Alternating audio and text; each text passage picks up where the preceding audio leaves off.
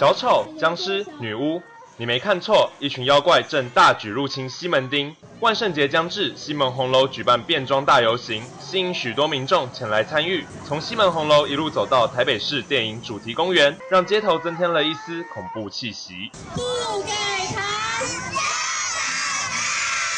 为了让小朋友体验万圣节文化，主办单位引导小朋友走入西门红楼，向店家索取糖果，感受不给糖就捣蛋的乐趣。很好玩啊，因为小朋友可以就是喜欢去捣蛋，然后有糖果好吃，他们就会很开心。今年西门红楼首次与 MTV 电视台及 RMT 实境游戏合作，以万圣节主题包装，让民众组队体验不一样的密室脱逃游戏，在狭小的空间里搜集线索完成任务。除了密室脱逃，玩家还必须跑遍整个西门町，寻找关主破关解谜。其实没那么难，对，没那么难，只是我们太慌张了。就是需要智商的一个游戏。